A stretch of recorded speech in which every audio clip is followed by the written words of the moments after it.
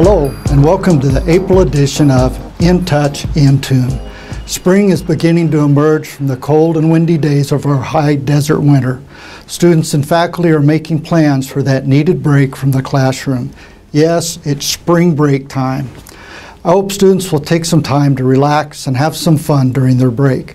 But please be safe and come back refreshed and energized. I attended the March meeting of the California Community College Board of Governors in Sacramento.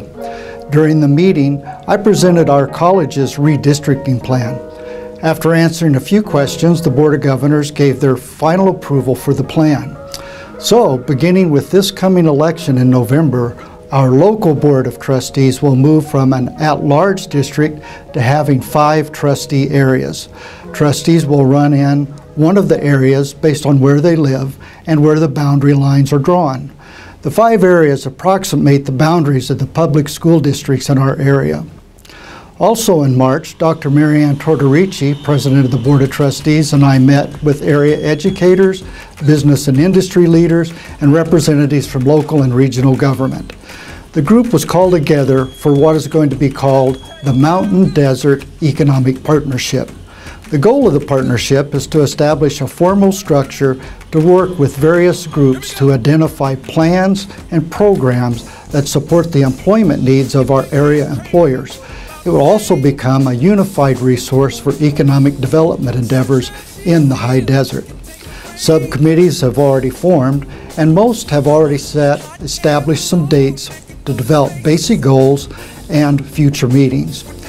Well, on the topic of business and industry, I want to announce a significant change that has just taken place.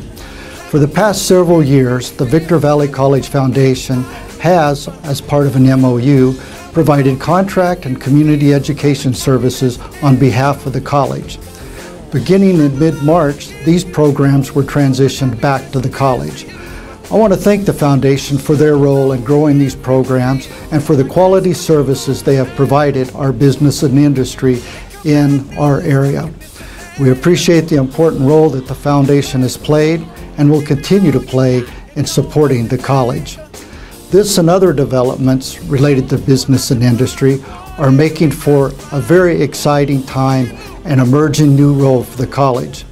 In the past month, we have met with some of the area's largest employers who have identified what skill sets are needed to meet their challenges of hiring qualified employees from the high desert.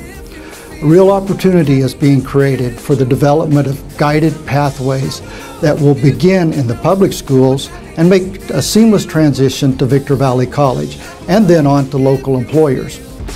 March 14th was a special day at Victor Valley College, at least for the math department, who celebrated Pi Day. Get it? The 3rd month of the year, 3, and the 14th day of the month, 14, put together 314, or 3.14, which is pi in the math world. The celebration not only included pie, but the kind you eat, but pizza for everyone. The event was held in the Student Activity Center, and everyone who attended was treated to free pizza and a slice of Marie Callender's pie. Now I have more good news to report. One lucky Victor Valley College student was named the winner of a brand new Fiat 500 car.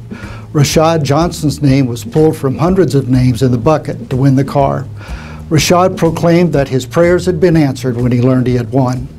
The Fiat 500 and the Fuel the Future program is the work of the fine folks at Victor Valley Motors.